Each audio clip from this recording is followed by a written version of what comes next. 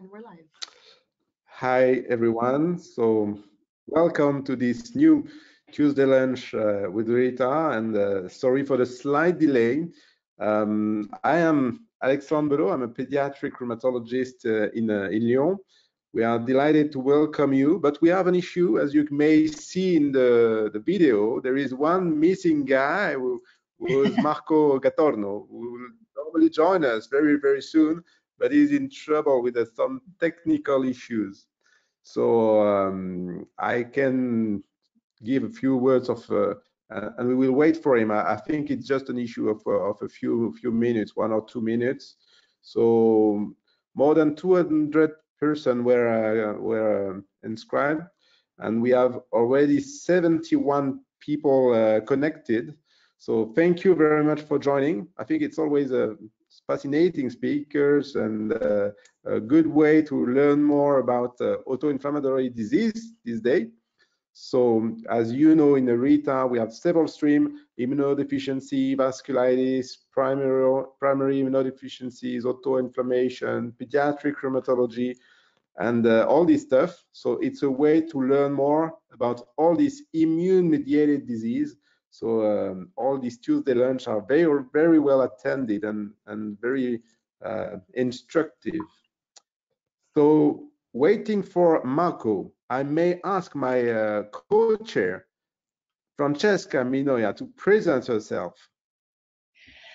Good morning, everybody. It's a great pleasure for me to be here today, to be part of the ERN-RITA lunch session together with my co-chair Alexandre.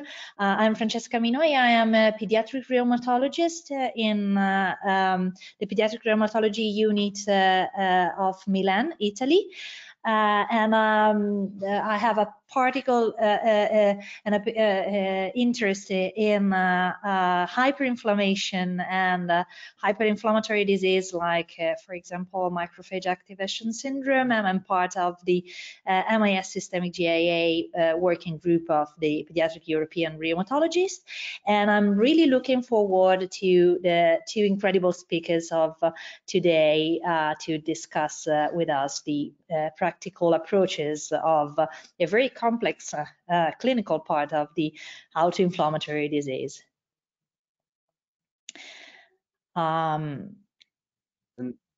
No, that's very good. And to do so, actually, we have two speakers normally on stage. We have already one, which is already good. And she's a fantastic woman. So Sophie Georgin-Lavialle, she's a professor of internal medicine. She is involved in autoinflammatory disease for a while. She is also the head of the National Reference Center located in Tenon Hospital, dedicated to adult practice. But she always mentioned that she's very keen to go to any pediatric meeting because she learned a lot about genetic disease, and she's an expert of Mendelian disease occurring in adults and all this autoinflammatory stuff. So it's fantastic to have you here with us, Sophie, today, especially because you're not aware, but maybe you'll have to give a double talk instead of one, which is really challenging. But no, I'm kidding. Don't worry. In any case, we will listen to you and we will discuss together at the end. So I don't know if what's the time now? It's 10:12. So I don't know if we should go ahead now, or what's your feeling, Sophie? We may start with you and then wait for Marco presentation at the end. And if he's not capable to join, we will have some time for discussion. So as you see, for all the attendees, there is this chat box and the question tab, so you can introduce the question during the talk.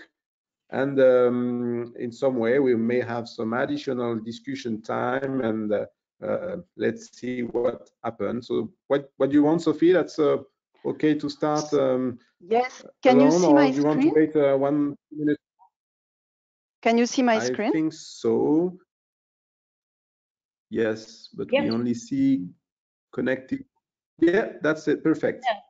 Coming. So you see the first slide? Yeah. So thank you for the first slide. So thank you for the introduction and invitation. So this will be a duet with a pediatrician and me. And the title was Practical Approach for the Management of Undifferentiated Systemic Autoinflammatory Disease. So it's quite a long term. So I hope you can see well my screen. I'm trying to hide the tool of the webinar, sorry. Okay, so can you see my second slide? Just yes. to be sure. Okay, yep. So we will follow the same plan, Marco and I. So he will speak after me. I will firstly explain what is the definition nowadays of undifferentiated systemic autoinflammatory disease. Maybe I will say undifferentiated SAED after to be a little bit shorter. Then I will speak about how to explore them in practice and how to classify them. And I will finish by the treatment. So everything I will say will be the adult part, and Marco will speak about the pediatric part. Maybe Alex knows how many pediatricians are connected and how many adults. Maybe you know this, and maybe you will be able to tell me. I'm not. You're not aware. So this is the adult part. So the definition, the best definition that I propose and that is accepted by others is for adults, you need at least 6 months of evolution of the symptoms to think about undifferentiated systemic autoinflammatory disease. So if you see in your consultation box one patient, you really need to wait these 6 months to evocate especially a monogenic autoinflammatory disease. Of course, if you evocate autoinflammatory disease, you will have eliminated any infection and any neoplasia. And I will say you will have checked that there are almost no antibodies. Of course, I say almost no, especially if Alexandre is here, because you know that in some very rare interferonopathies or also in A20 haploinsufficiency, there can be some antibodies, and almost no immune deficiency. I also say almost because we know that now some monogenic disease have immune deficiency, and it's quite linked. So I say almost no, but there can be immune deficiency, for example, in actinopathies or in ADA2 deficiency. So let's see the timeline now. You have to ask yourself a question. Did it begin in childhood, even though if the patient is an adult? And how many years of evolution? Because usually it's more than 6 months. And then you can also have a patient that is addressed and has had a genetic test before with no pathogenic mutation detected. And I always say now to date, because we are in 2023 and the genetic is going very fast with a lot of progress. So you have always to be checking what was the technique, especially because some new diseases are discovered. And this is, I will show you 2 slides now on why we have to be aware as the adults, because some somatic mutations can be discovered, especially after 50 years old. And the best example now is VEXAS syndrome. So maybe some of you know about it. It was a very, very important discovery from the NIH 3 years ago now.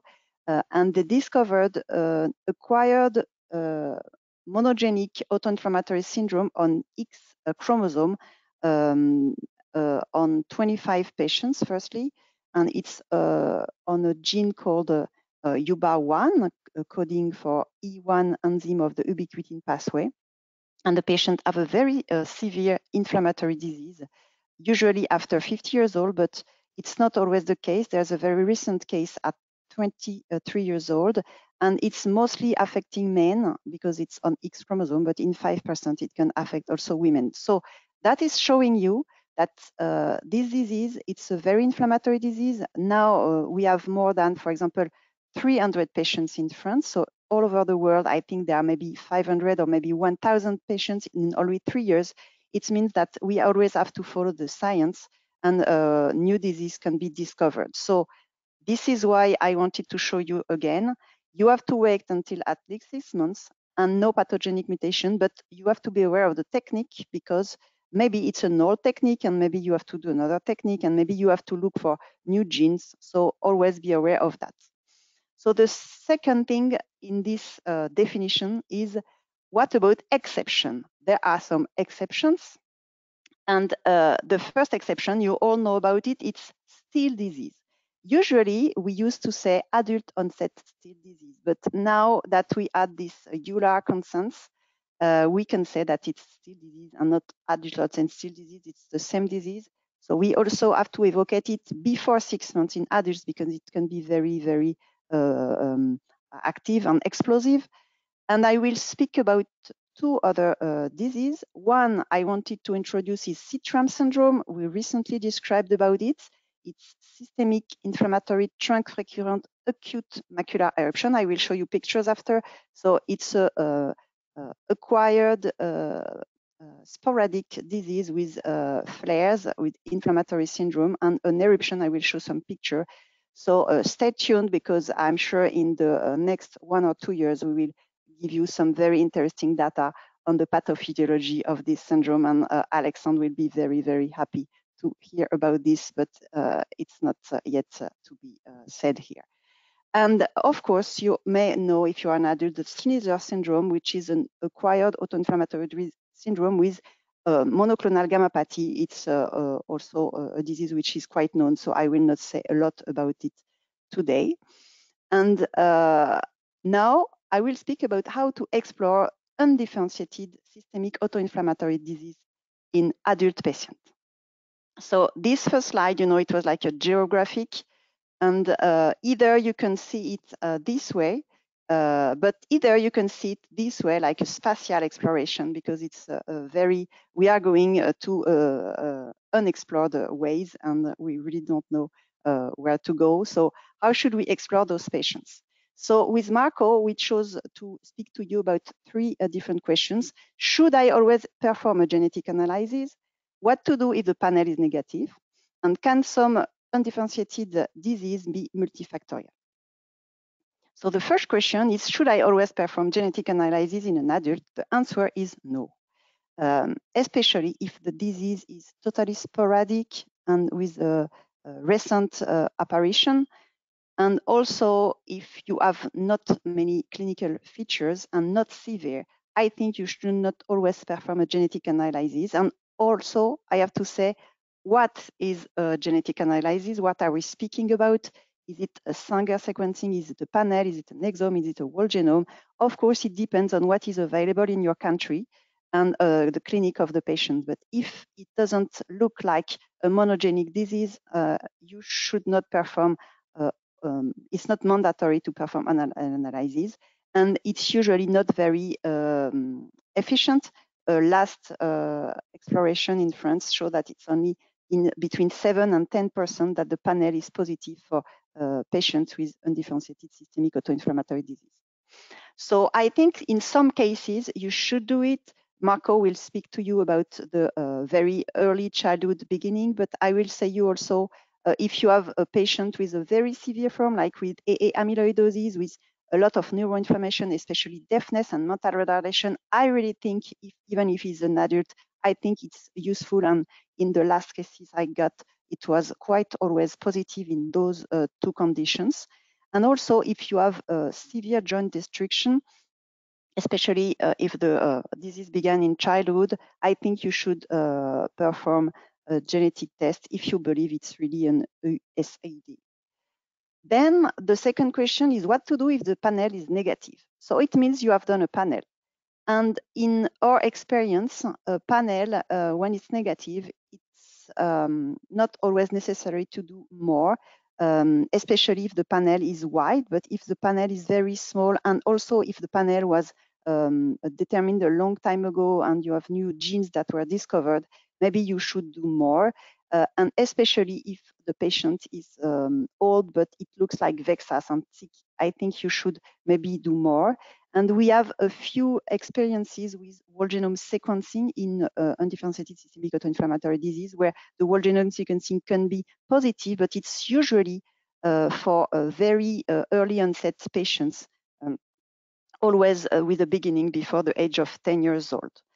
Then I will show you some pictures of patients that had finally VEXAS, but at first they had negative exploration because we didn't know the disease. So now you will only look at pictures because I think it's very interesting. Look, it's papulonodular lesions, and they have like an RC form, which is very specific. This is VEXAS syndrome. When you perform a biopsy, you see myeloid progenitors and you can see neutrophilic infiltration. Here you can see some erythematous papule. It can be everywhere on the body.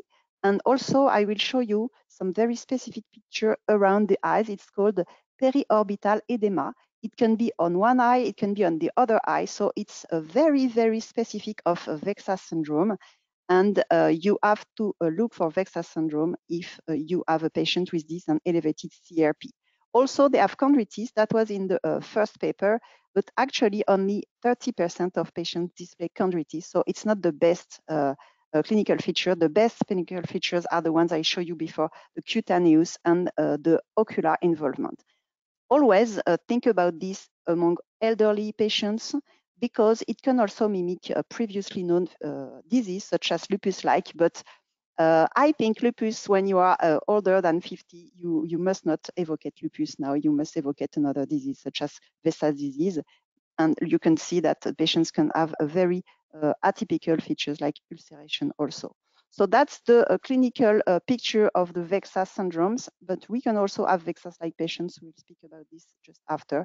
I wanted to show you again the cutaneous lesions. They can also have pulmonary infiltration, chondritis, the eye I told you, and they have vacuole in the progenitor and usually also thrombosis.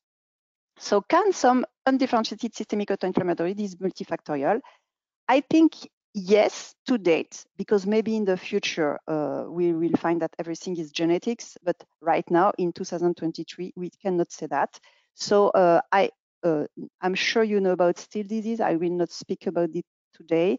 I'm sure you all know about Schnitzler disease if you are an adult specialist, so I will not speak about this too much. I will only show you a picture of this new entity called Citrome syndrome because I'm not sure you've already seen pictures. And if you have seen 10 pictures like I will show you, you will never forget about the presentation. It's always the same. They are sporadic, adults, they have inflammation in crisis, and they have crisis many times each year, since many years, and it's always located on the trunk. It's erythematopapular. It's like this on the trunk. You can see here another, it's a lady. It's going on men and women. You can see here the eruption. You can see it's erythematopapular. It's not pruriginous. Here it's another lady, always on the trunk. Another man on the trunk and on the beginning of the arm. Another, it's a woman on the trunk. Another woman on the trunk. Look at the beginning of the arms also. Another lady, the trunk and the beginning of the arm. So now I've shown you many pictures. I'm sure you will not forget about it. It's a zoom on the last one. And another one here you can see on the beginning of the arm and beginning of the leg. So this is a Citrome syndrome. It's a sporadic acquired multisystemic disease, and I'm sure in the future we will know more about this. So how can we classify undifferentiated systemic autoinflammatory disease? Which tool do you use to classify them? So we will speak in daily practice and research strategy. In daily practice, we always discuss genetics, but as I told you, we don't perform genetics for everybody. And now we mostly use two tools, at least in France, interference signature, because it's either elevated or not elevated. And when it's very elevated, especially at more than 50, we can propose a JAK inhibitor. So I think it's interesting for this. Maybe you will not find the disease, but maybe you'll find the therapeutic pathway. And also, thanks to all the discussion on IL-18 and all the Still disease, we perform IL-18. Firstly, because it can show you that you are in the inflammation-myopathy pathway, and also if it's very elevated, you can evocate Still disease and perform some therapeutic strategy. So from a clinical point of view, sometimes you can also say, how is it close to a monogenic systemic autoinflammatory disease? Is it like FMF? Is it like PFAPA? Is it like Still disease? Is it like VEXAS syndrome? Now you all know about VEXAS syndrome. Or if it's not, then you'll say it's just undifferentiated, and I cannot say it's look like another monogenic disease. In research strategy, of course, we always discuss genetics, and if we have access to exome sequencing or whole genome sequencing, we can discuss it, especially in a multiplex family, or if the disease has begun very early in life. We can also perform some flow cytometry to better know about the lymphocytes, different subtypes, also to study ASK protein. And also we can perform some extensive work in research laboratory to functionally validate variants, and I will not detail today. So how do we treat adults with undifferentiated systemic autoinflammatory disease? So I think I will say, just as I said before, did you find it to be very close to a known monogenic systemic autoinflammatory disease? If yes, you can treat them like the systemic monogenic autoinflammatory disease. So if it looks like FMF, you can try colchicine. If it's look like Still disease, you can try biotherapies, especially if you have elevated IL-18, and you can try IL-1 inhibitors, and if they don't work, IL-6 inhibitors. If it looks like an interferonopathy, maybe you can find elevated interferon signature, and you can try JAK inhibitors. I hope you all recognize Jack Sparrow here. And if it looks like a VEXAS, you know, now we are very much liking this new disease VEXAS when we are an adult, then in VEXAS, the recommendation is not totally known, but we can use IL-6 inhibitors or JAK inhibitors, or if they are very severe, we can perform a bone marrow transplant.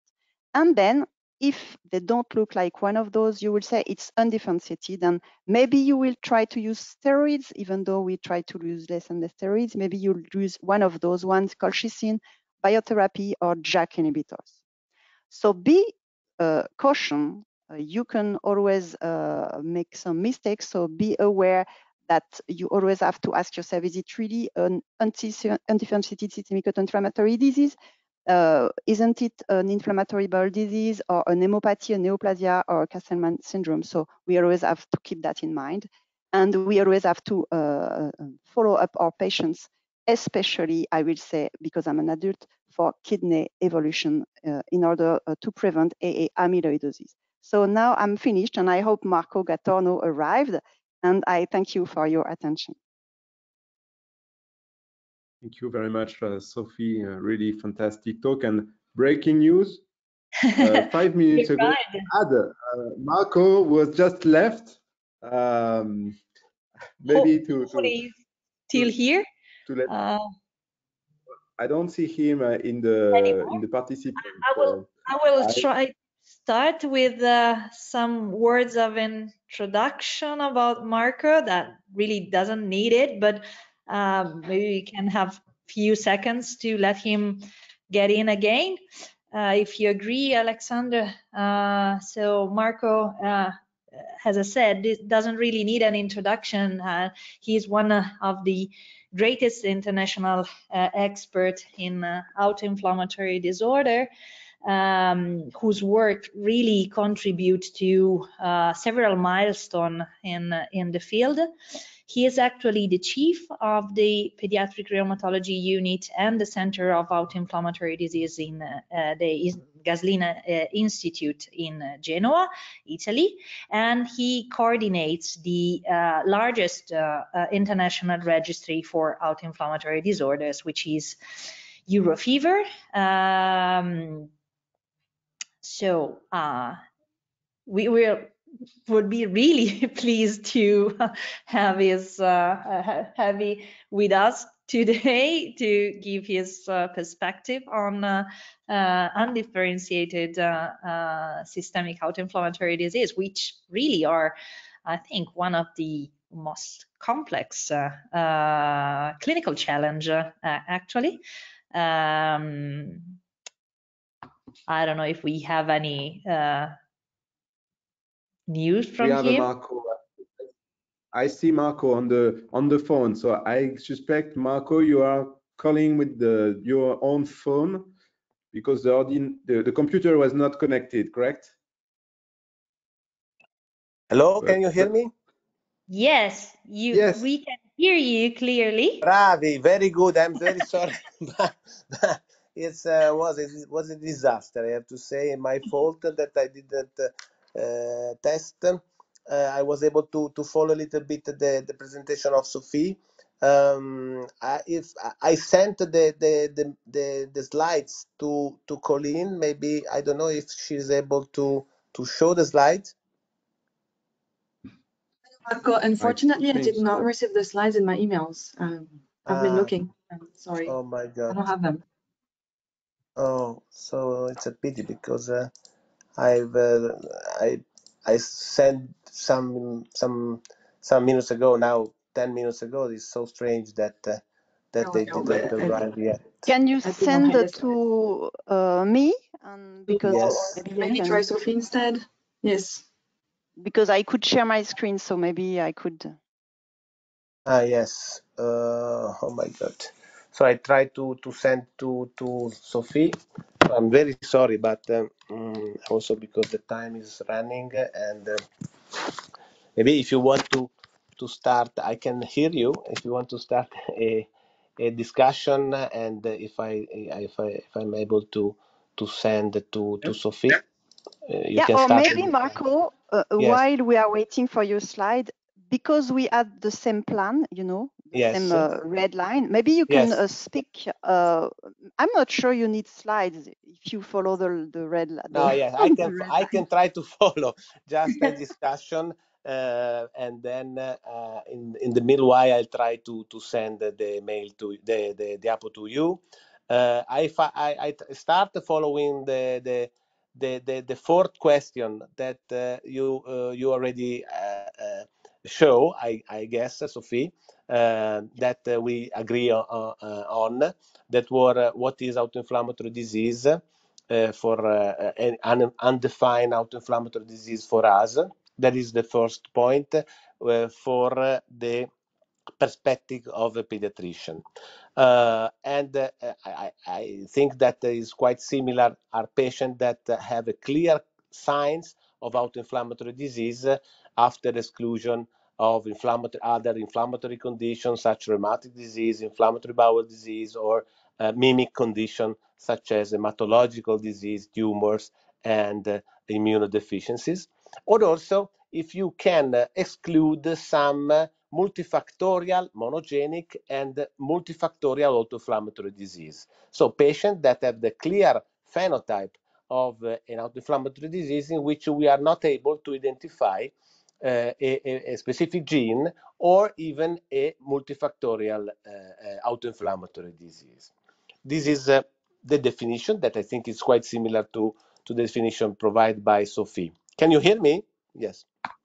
Yes. Okay, Yeah. sorry.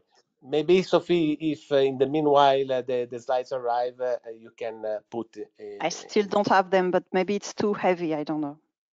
Maybe. Let's see. Then yes, recapito fallito, too heavy. My God, it's a disaster. However, what I can say just for the discussion, just to make very quick and then to have a discussion, that of course for the pediatric perspective, the genetic analysis is rather important, and I think that the patient that have a clear phenotype of an autoinflammatory disease has to be extensively look for a possible gene mutation. Maybe that could be different from the adult. Of course, we have to take into consideration that we can have also some multifactorial autoinflammatory diseases, even in pediatric age, but especially in a patient that has a very early onset inflammatory disease, that smell of autoinflammation, I think that genetic analysis seems have to be performed in a quite extensive way. Uh, as you know, of course, we have the panels, and that is quite important because through the panels and NGS, we can build up panels. NGS is very important because help us to identify if we ask to our geneticist possible mosaicism, and that is quite important because sometimes we define a patient have possible CAPS, and we have to be sure that we do not miss a mosaicism. And this is quite important because sometimes this is not an undefined autoinflammatory disease, but is simply because we are not able to identify the patient in a proper genetic way. Of course, now the number of genes that now are pertinent to autoinflammatory disease is increasing a lot. You know very well that in the last communication of human inborn errors, the field of autoinflammatory disease were those that increase a lot, more than 25% of new diseases. This is the field that is increasing more in the field of old inborn error, and this makes a lot very difficult to evaluate our undefined patient because new diseases are coming. And in a fantastic slide that I had, I'm sorry, I outlined the problem that we have now is the continuous re-evaluation of our patient with undefined autoinflammatory disease. So we have to check periodically if the patient that we have already described and studies maybe can fit with a new diseases. So the approach in a patient with an autoinflammatory disease, a pediatric patient with autoinflammatory disease, is to go for sure from the panels to the whole exome sequencing. This is the only way to do. All the patients that have a suspect of an autoinflammatory disease, a pediatric patient, in my opinion, have to go to the whole exome sequencing. And that is quite important because you can make then in silico panels, that is an important thing, but also to explore the exome, maybe also in genes that are not properly in the context of the classical autoinflammatory disease, but of conditions that are out of the field of autoinflammatory disease, but has a prevalent and very important inflammatory manifestation. So that's why it's so important not to stick to the panels, but go to whole exome sequencing. And most importantly, because if you do a whole exome sequencing in your patient, you can come back to your patient and to reanalyze for new diseases. And that is the system that we have, the Gaslini Institute, try to make this circular evaluation. Of course, some condition can be undefined autoinflammatory disease that are not genetic. I don't know what I missed what Sophie told about the multifactorial autoinflammatory disease. For sure, not all the patients that we see with a clear sign of autoinflammatory disease are monogenic. Some of them are for sure multifactorial. The example in the pediatric age is for sure PFAPA that we see a lot. I know Sophie is not very happy with the PFAP in adults. But we have also this patient with SIRF that indeed seems to be, of course, we have to screen this patient with SIRF for possible other genes, but it's highly possible that there are other conditions like SIRF, in my opinion, that can be more multifactorial. They are quite homogeneous because they have abdominal pain, they have an FMF-like phenotype, and they respond quite well to colchicine. Maybe some of them can be a monogenic disease, but it's highly possible that a part of them can be part of a multifactorial disease. And I want to finish my small short intervention on the possible tools. I'm sure Sophie have already say something about cytokine and so on. I think that when we have a patient in front of us, we have some tools that can be quite useful. For example, what we use is the use of cytokine levels. There are now some machinery like Ella, for example, that is able to provide evidence on different cytokines in the same moment, and you can build up some panels of cytokines, for example, a mass panel with interferon gamma 6, CL10, IL-10, or you can make an inflammatory panel in which you can measure IL-10, IL-1 receptor antagonist, IL-6. It's much better IL-1 receptor antagonist than IL-6 because IL-1 itself, because IL-1, as you know, is poorly detected in the sera. IL-1 receptor antagonist is very good in making a surrogate marker of IL-1 activity. So cytokines sometimes can orientate in this undefined autoinflammatory disease. Also, cytofluorimetric analysis is quite important.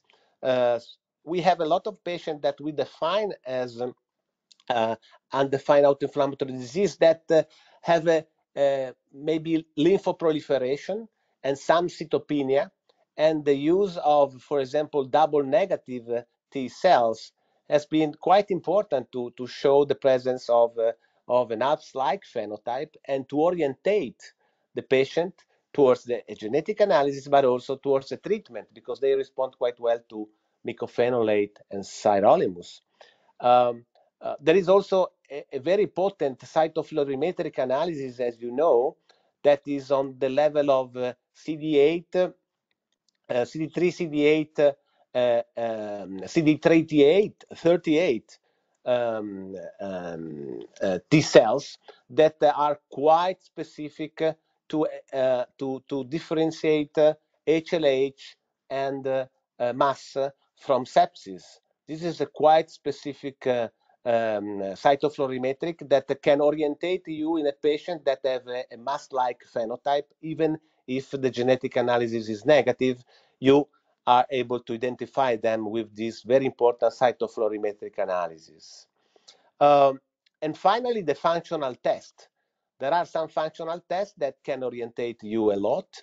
The ADA2 enzymatic activity is very important because you can orientate also in strange phenotypes for ADA2. If you have the enzymatic test in-house, or you can send it, sometimes you can find some surprises in undifferentiated autoinflammatory disease for ADA2.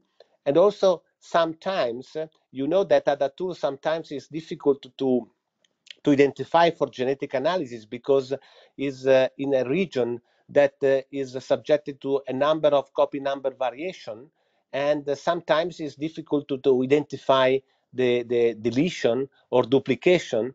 And if you have a clinical phenotype and ADA2 activity that is 0, you have to push a lot with geneticists to go on with the analysis of deletion or duplication.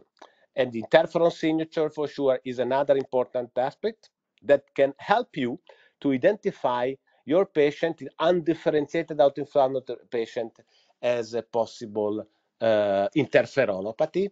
And this is, of course, is quite important when you talk with the geneticist.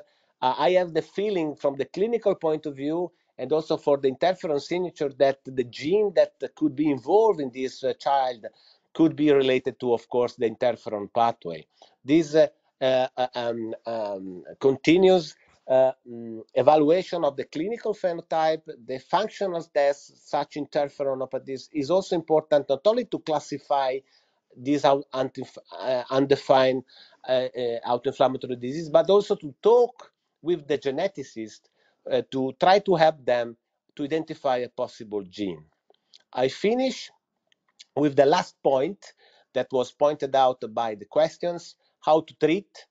I'm sorry because I spent several 1 hour to build up a new slides that I like very much, and in which I show you that according to the clinical picture and some laboratory examination, what I try to do in recurrent fever. If you have a recurrent fever, I usually start with colchicine and maybe afterwards with IL-1 inhibition.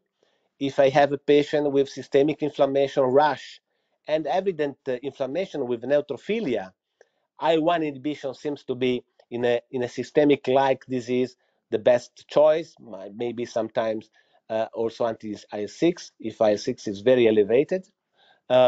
In cases in which you have lymphoproliferation, plus or minus cytopenia, some cytopenia, and maybe you have double negative cells, of course, mycophenolate sirolimus sometimes are the best choice and the first choice in this kind of undefined autoinflammatory disease. If you have a patient, fourth kind of patient with autoimmune-like manifestation and interferon signature positive, of course, this is very smelling of an interferonopathies or an autoimmune interferonopathies. And so immunosuppressants and JAK inhibitors can be the drug of choice. If there are smell of relopathies, the people from NIH is setting up that is I think it's quite interesting, a sort of NF-κB signature. That will be very important to use in comparison with interferon signature in those patients that have a suspect of relopathies through the NF-κB. That will be quite interesting. So if you have a patient with paniculitis, a Behçet-like disease, or PAN-like disease, maybe anti-TNF treatment can be the most important one. So I'm very sorry. I was very boring. I don't know if you if you have understood anything about my discussion, but I think that I will stop here, and maybe we can have 15 minutes for the debate. Thank you very much, Marco. It was an incredible challenge to speak without any slides. So congratulations. I imagine how difficult it was, and you made this very well. And all the attendees were still looking at you on your phone. So definitely well done. I'm very sorry. I'm very deeply sorry for everybody. It was very boring. I'm very sorry. But now I would like to talk a little bit with Sophie and with you. I imagine maybe the picture that you have on all these different situations that we can treat, we can share this with the audience. I don't know if, Colleen, we have the emails, but as you made a lot of time on this picture or slide, we can maybe share it this time, or I'm sure we'll listen to you another time. Or maybe, Marco, also during the discussion, you can upload on WeTransfer during the discussion. Yeah. Maybe in 5 minutes, Colleen will get it, and we can watch together, discover this incredible don't worry. Yes, I will do that. Picture. Yes, but in the meanwhile, if we want to talk to have a discussion all together, it will be also nice. I don't know if there are questions or points that we have to touch. We want to touch all together.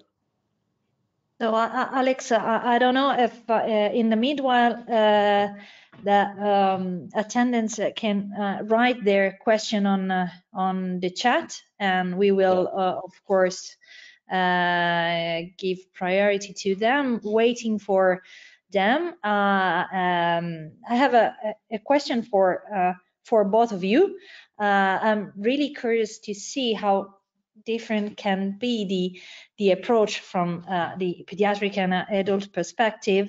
So this condition of undifferentiated systemic inflammatory disorders are really complex, and what I think the challenge in clinical practice is to know when we feel enough confident to start an empiric treatment, like and I would like to know if which is your perspective. So when you feel that the differential diagnosis is almost complete, and to start a treatment for a patient.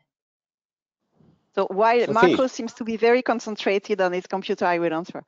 So go.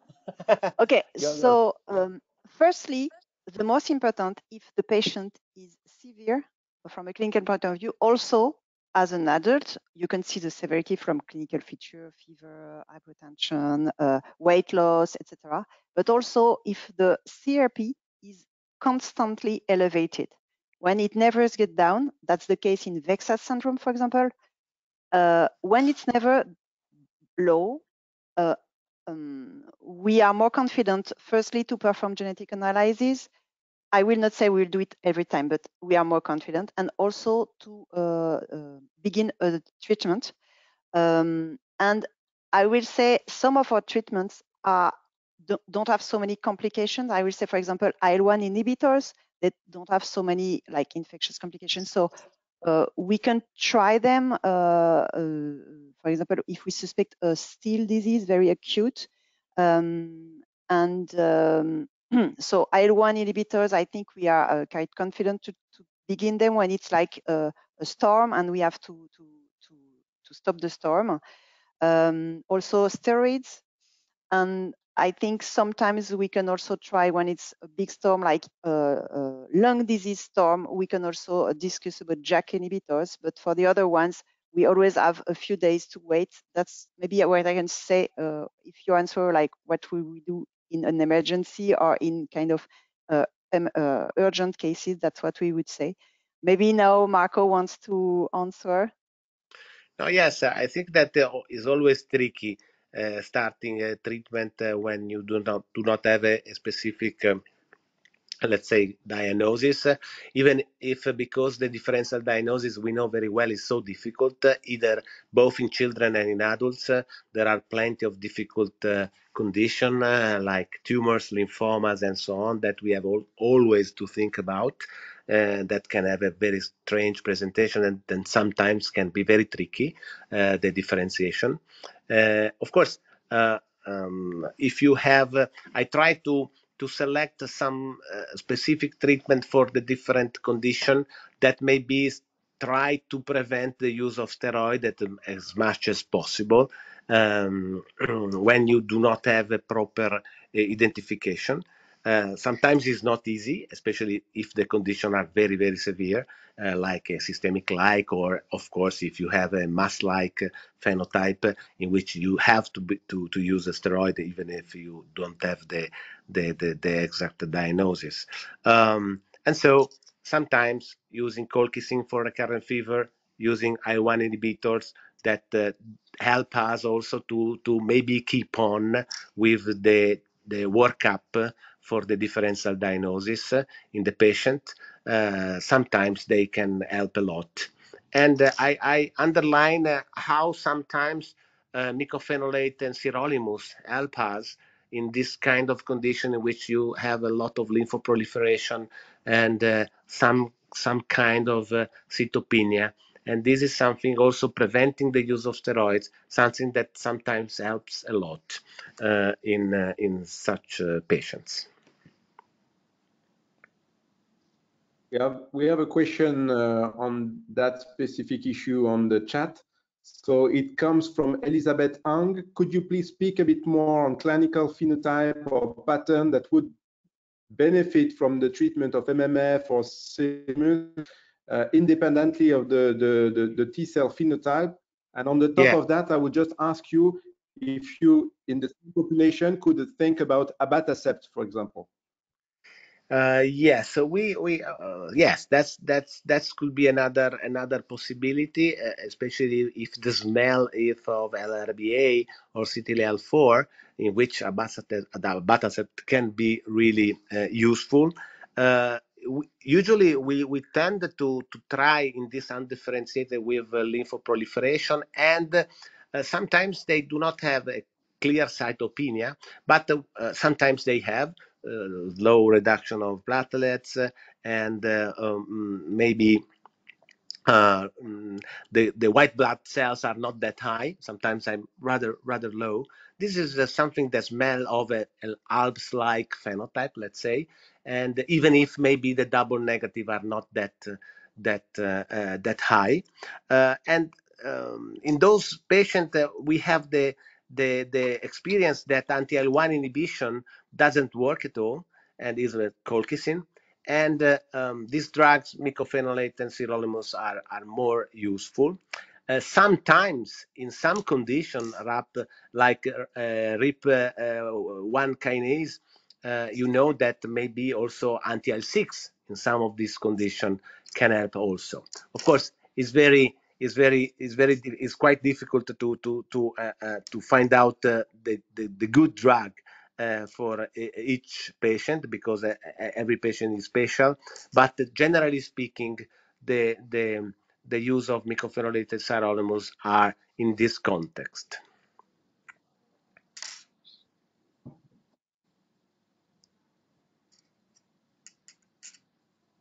See any additional question in the chat, so can ask another one on Sitram syndrome. Have you seen this, Marco, in pediatric practice, this Sitram syndrome with this strong rash, very weird? And for you, Sophie, how do you explain this specific location? Is that related to the mastocyte distribution in the body, or is there any reason? We don't believe it's mast cell linked, especially on skin biopsy. All of them had skin biopsy, and there's no mast cell infiltration. There's no specific histology.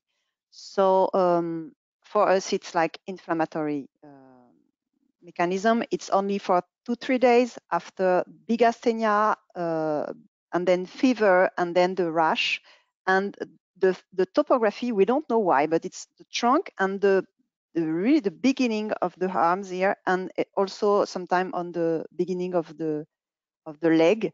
And it's very specific. When you show the picture to a patient with a Sitram, he say, "Oh, it's me." On the publication, one patient told me, "I told you not to publish my picture." I said, "It was not you." She thought it was her. So I had to prove her it was not her. I said, "Oh yeah, my underwear was not the same." Okay, so so they are the same, and we got some after the first publication, we got some emails from many patients all over the world that found our emails, and they found the picture maybe on Twitter or whatever, and also from doctors. They are doctors, but they have Sitram syndrome, and they tell us nobody could tell us what it was. So I think it's interesting because it's very clinical. And maybe if we have some adult participants, maybe they have seen one or they will see one. So that's why I wanted you to show many pictures, because if you have seen them, you cannot forget it. And maybe you, the pediatrician, you will see them, but in maybe elderly children, like 18 years old, elderly children. No. Yeah, it's very interesting. Very interesting. And I never seen a patient. I mean, now I have to recall, because now when you see new things, you have to come back to with with the patient that you have seen. That is very interesting. I don't know. I don't have the memory of such a patient. I don't know, Alex. Do you have some pediatric Not patient yet, that? but look at VEXAS syndrome. The youngest, it's very interesting. Yes, absolutely. The VEXAS one, he's 23 years old now. So I'm sure you, the pediatrician, you will find UBA1 mutated patients in the future. Sooner or later, yes. Sooner or later. We will. Yeah. I'm pretty sure too. Yes, it's so interesting. Also, this overlap with a pediatric and adult presentation. I think we have a last philosopher question. Yes. Francesca, please read the question. So the question is from Jose Hernandez. He asked, especially to Sophie, why she seems not to like so much the concept of P-Papa syndrome in adults, as he thinks that we all see this type of patients with this syndrome.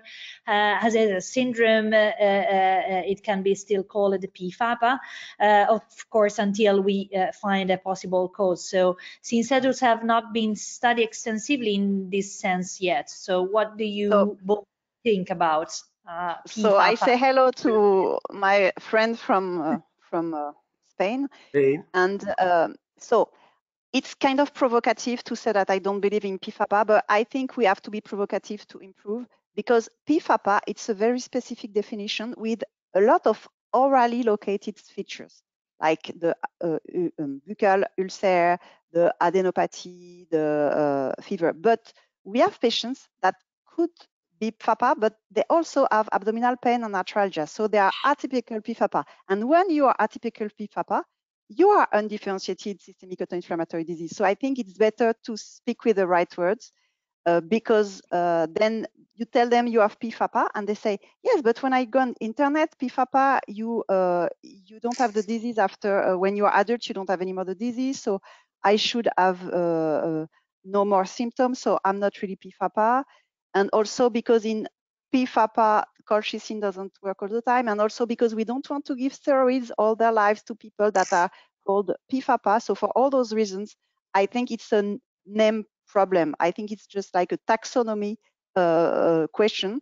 And I think we should use this new term, which is more appropriate, undifferentiated systemic autoinflammatory disease. I think it's more appropriate. And inside, we have some PFAPA-like patients, maybe.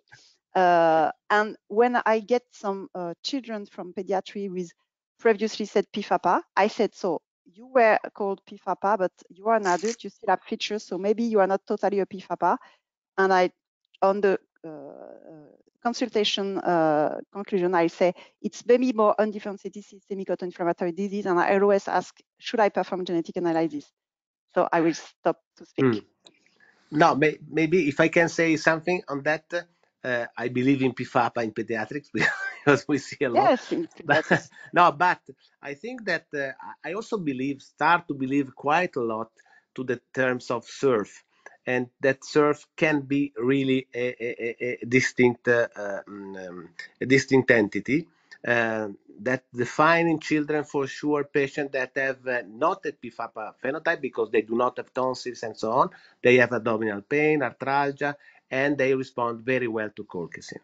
And I think that the term SURF is quite is nice and also can help us also to identify maybe some adult patient that has more this non-ETN like phenotype that respond to colchicine. And it will be interesting to see indeed if some of your patients with recurrent fever can be more fitting with a SURF.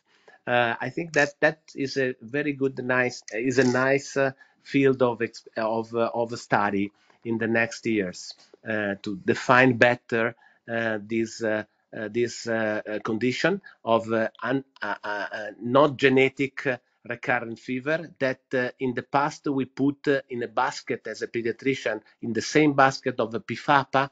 Now we understand that the situation is a little bit different. It is a little bit more differentiated, in my opinion. I really like this answer. I hope José also liked it. Okay. I'm sure he liked it. So I think Bravo, José. I totally Bravo, agree. José. I see. We have almost done. So I think we need now to congratulate our two speakers and thank you very much for this fantastic talk. So it could be seen after for those who didn't participate. So thank you, Francesca, for being there and all the attendees. So see you in a month for a new Tuesday lunch with Rita. And thank you all. Have a nice day. Bye-bye. Thank you. Sorry again. again. Thank you. Ciao, Bye-bye. Francesca. Thank you very much. Ciao, Sophie. Congratulations. Thank you.